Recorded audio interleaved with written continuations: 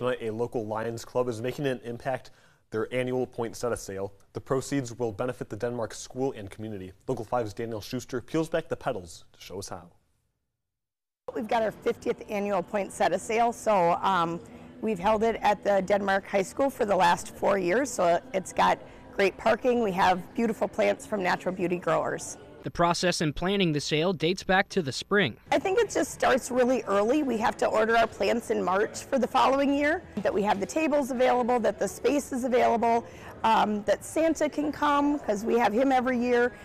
This year we have a photographer coming and taking pictures so everybody can leave with a family photo. 50 years of the poinsettia sale ran by the Denmark Lions Club is impacting the community. Our proceeds stay right in Denmark here for the most part. We do medical equipment. We also give out to schools. We just donated $2,000 to the Denmark High School teachers. We did a grant program so they're able to have $250 to spend on books or any other supplies that they want. So that was new this year. Melissa mentioned that it would be tough for the sale to happen without the help from volunteers. It's great. We have lots of different clubs that help us.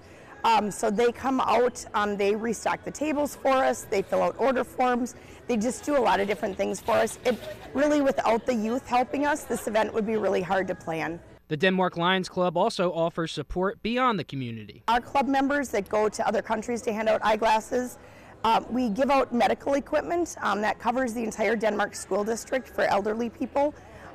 We just do a lot of different things. A lot of money goes back into the community. The money from the poinsettia sales will go towards the Denmark community.